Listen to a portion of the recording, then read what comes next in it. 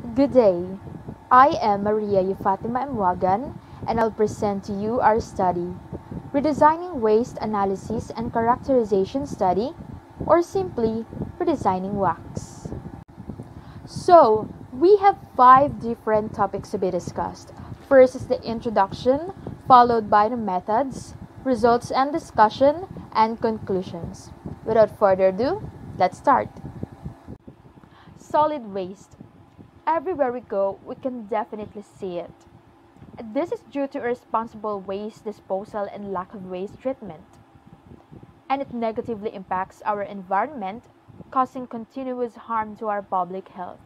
And yes, we cannot deny the fact that this is an unending issue in our environment. Now, to initiate action and solve this issue, we have laws here in the Philippines, and we have this RA 9003 or Ecological Solid Waste Management Act that provides a comprehensive solid waste management program that ensures proper segregation, collection, transport, storage, treatment, and disposal of our solid waste. However, we still can see the problems in solid waste management everywhere we go. What's the problem? Yes, we have solid waste management programs that are in line with RA 9003, but there are problems and challenges that these programs face. And one of these is the heterogeneity of the wastes being generated, which makes the segregation becomes a very tedious work. Now, these tend to cut the allocated budget for waste collection and transportation, in which these processes require high budget for maintenance and improvisation. Concerning this, a WACS can be very beneficial to every municipality in implementing solid waste management programs. What is WACS? It is a method that mainly collects the data that demonstrates the per capita and the total waste being generated.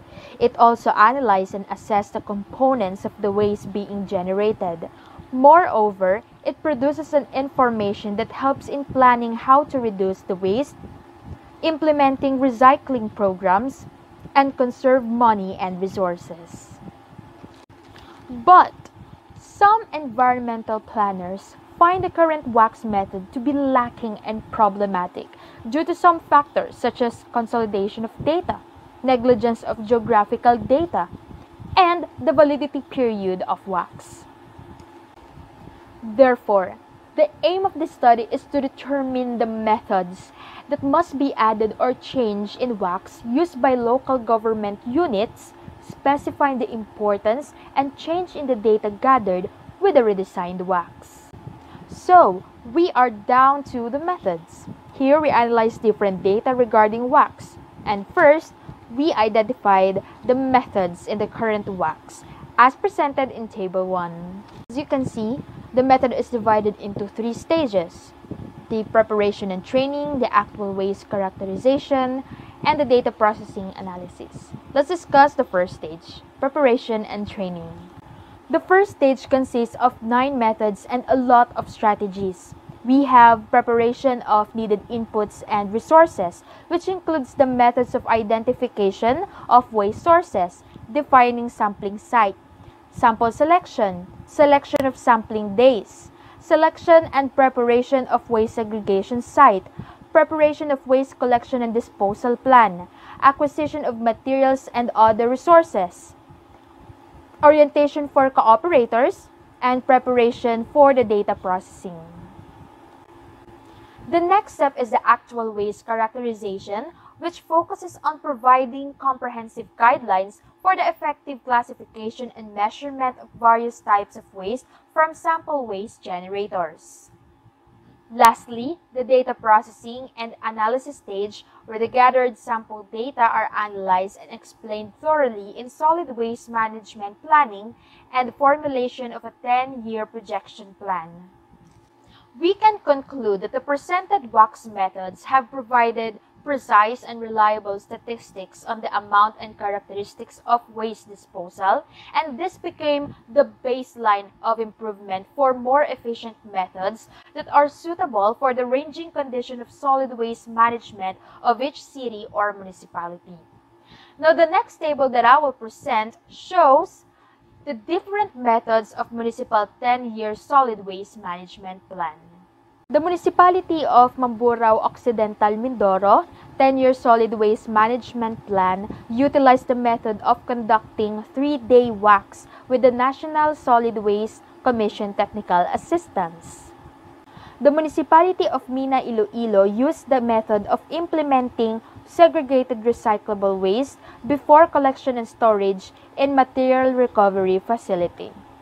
On the other hand, the Municipality of Maria Aurora used engaging methods in addressing disposal problem to promote the participation of the whole community and ensure the protection of public health. So all of these methods presented can be used to modify and improve the WACS to devise a more efficient strategies in reducing our waste, establishing recycling schemes, and conserving funds and services. The last set of methods that I will present are from WACS-related studies. So, the first study, in Malolos City, they used a method of creating 3 scenarios, wherein scenario 1, utilizing of urban solid waste management or USWM without composting and recycling. Scenario number 2, USWM with an operational MRCF or Material Recovery and Composting Facility. And scenario number 3, USWM with operational MRCF and incorporated effects of public participation. Now, from all of those scenarios, it was revealed that the scenario 3 is the most effective, producing the least volume of generated waste, lowest percentage of unmanaged waste, and least volume and percentage of disposed waste. Moreover, the study in Baguio City determined the levels of waste generation and assessed the current diversion method of municipal solid waste.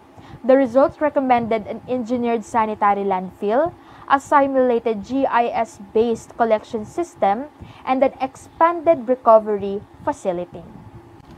Lastly, a study in Batad, Iloilo assessed the different sources in socio-economic areas on how well they were able to separate their wastes into biodegradable and non-biodegradable using a 5-day WACS.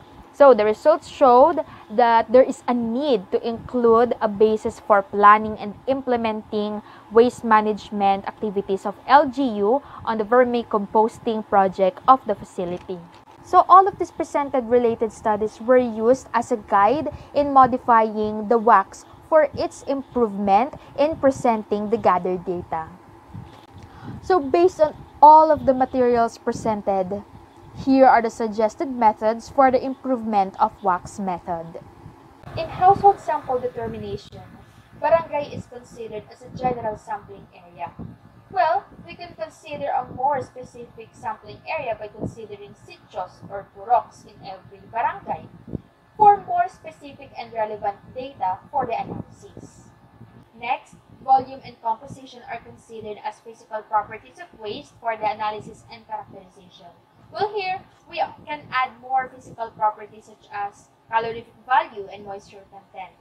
Since wastes have this heterogeneous structure, more physical properties should be determined for a proper waste management.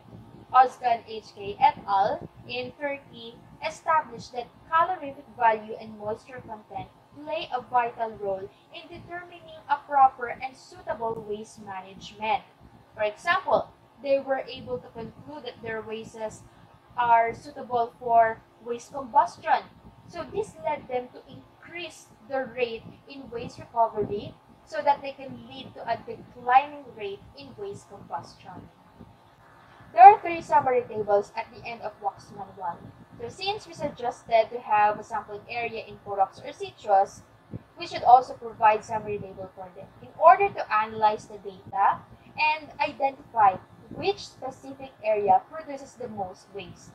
So in this case, we can have an implementing programs for that specifying area. 5 years validity period of WACS data and result. Shorten it to 1 to 2 years only, depending on the size and population of the area.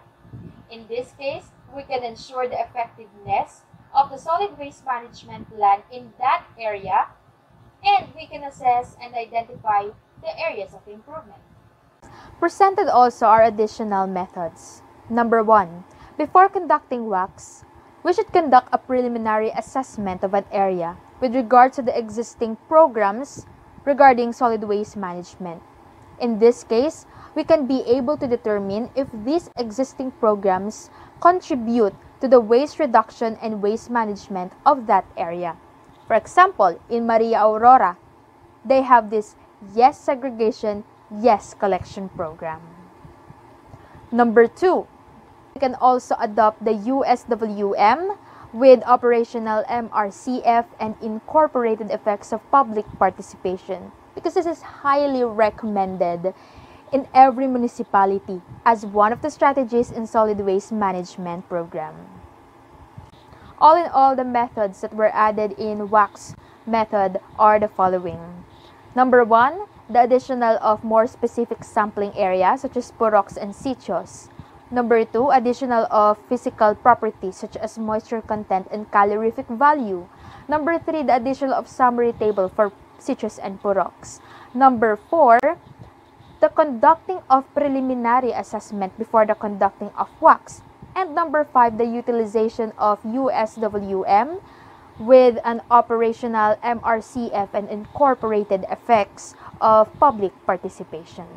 Based on the changes made, a more comprehensive data will be generated due to the additional properties of waste and specific sampling site or areas. By adopting suggested methods, data will now reflect the improved ways of the residents towards solid waste management. So that concludes our study. Redesigning Waste Analysis and Characterization Study, or simply Redesigning WACS.